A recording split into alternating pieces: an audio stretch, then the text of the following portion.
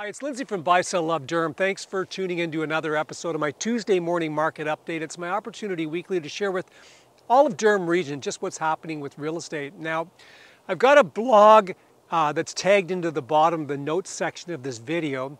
And what I've done is I've got a graph that I'll show you. And actually, it's flashed on the screen right now.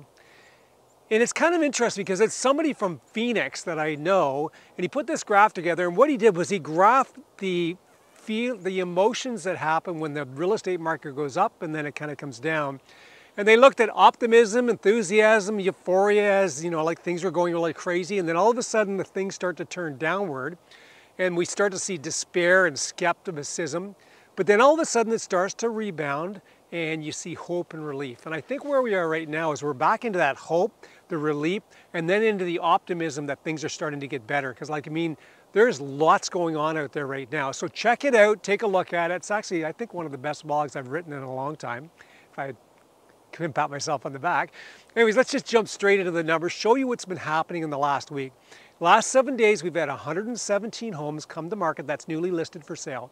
That's the exact same number we had the week before. Interesting enough, as we move into February, typically we start to build inventory, and right now we're not building it. It's just basically replicating week by week. So conditionally, we've had 53 homes leave the market, and in the past week we had 38. So we're up in conditional sales. Firm, we've had 80 homes leave the market sold firm. So in total, we've had 133 homes leave the market sold, 112 the week before, so we're up 21 in sales. This is typical, again, from this time of the year.